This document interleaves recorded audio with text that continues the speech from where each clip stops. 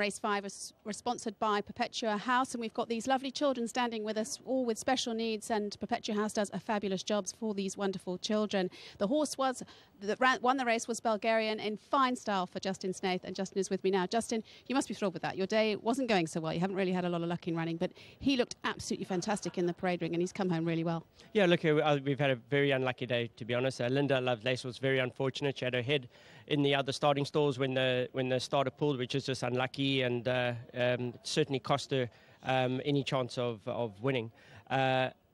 Very nice horses. Only had one gallop.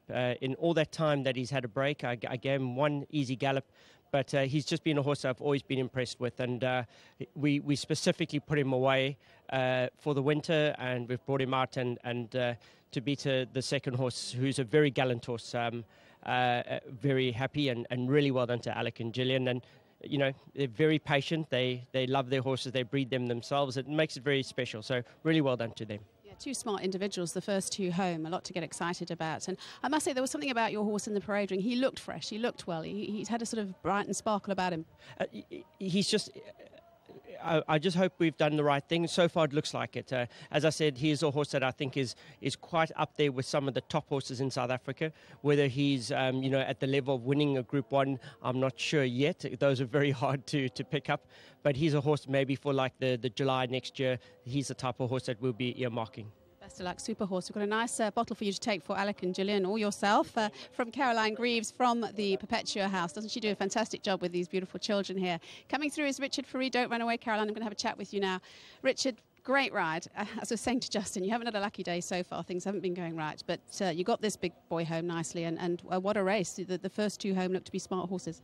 Yeah, very much so. You know, it's that I begin, it's I finish, and with this horse, I think a little bit of luck there when Magic Mike made his move around the bend. Just picked up the speed a little bit. But, you know, he was always coming into this race still needing it, and he won the race, you know. So a lot of prospect, yeah. We've always liked him. He's just making us wait for him. But I think he's finally arrived now. He looked an absolute picture today, and he looks like he's quite a nice individual, nice and calm, and got a nice temperament about him. Yeah, I think early in his day, you know, he could work himself up, but over this last couple of months, he's really matured, settled down nicely. Justin's just given him a chance to mature and grow into something better and stronger. You know, he's showing it now. He's come on nicely. It wasn't a hot race, but all he could do is win, and he did it in a good style. Hopefully the luck's changed for the big one, the next race coming up. Well done to you, Richard. Top ride. Thank you very much, and a special thank you to Mr. and Mrs. Foster, and then to the whole Snaith team. Well done. Well done.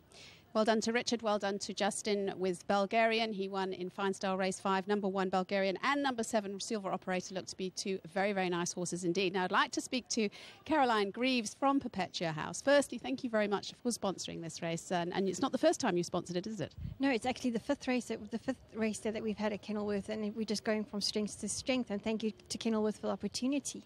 Well, you do a wonderful job at Perpetua House, and all these beautiful girls standing behind me. You look after children with all different sorts of special needs. Yes, we do. We've got a range of children from the age of 12 to about 20 with a range of intellectual disabilities from cerebral palsy, Down syndrome, autistic spectrum disorder, and those with learning difficulties. Well, you're doing a fantastic job, and they look like they're all enjoying the day's racing. Are you enjoying it, girls? Yeah. Good day's racing. Have you back to winner? Yes.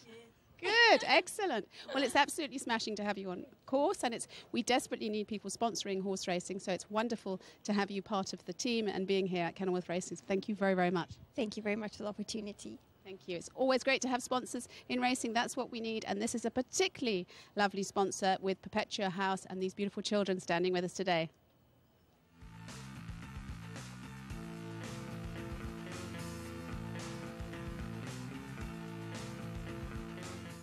We're all in line, ready to go. 1,600 metres, gates are back. Off and racing, a perfect beginning. Silver Operator landed running. He pushes forward early on. Chatterjack has gone up handy too. Bulgarian down at the fence is right in touch with the leaders. They're not going that hard in the early stages. Just in behind these, Clouded Hill. Meraki's a neck back racing outside of that. Magic Mike.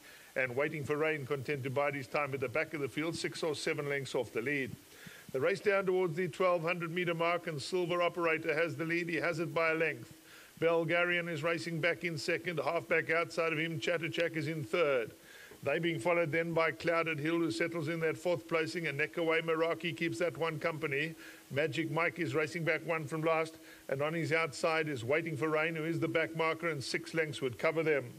No change in the order. It's still Silver Operator through the 800. He dictates the gallop. Bulgarian basing second at the fence. Now on the outside, Magic Mike has decided the pace is too slow.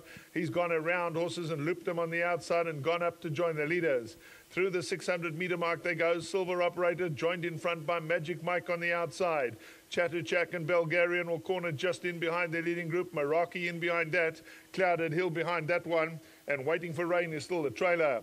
In line for home now, they have just over 350 left to the line, and Silver Operator still has the lead along the inside to Magic Mike. Now Bulgarian sets out after the leader. Silver Operator has a useful advantage. Bulgarian is chasing hard behind that. Nothing really else matters at this stage. Silver Operator still rolls in front. Bulgarian doing all he can on the outside. He's coming back strongly in the closing stages. Bulgarian gets up to win it. On the inside, Silver Operator second. Clouded Hill, Chatuchak in behind that, Waiting for Rain, Meraki and Magic Mike. Silver Operator in front, but he'd been doing the hard way. Bulgarian is going to cut him down in the closing stages. Obviously a 4-year-old taking on a newly turned 3-year-old. The advantage with the top weight Bulgarian, and he draws off to win race number 5. 7, Silver Operator, a big effort from him back in second. They'd pull many, many lengths clear of the third horse. That'll be number 3, Clouded Hill.